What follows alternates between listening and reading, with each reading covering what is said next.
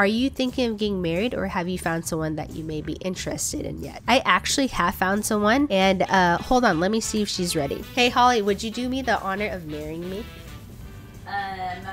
Will you either cook me tacos or spaghetti every day?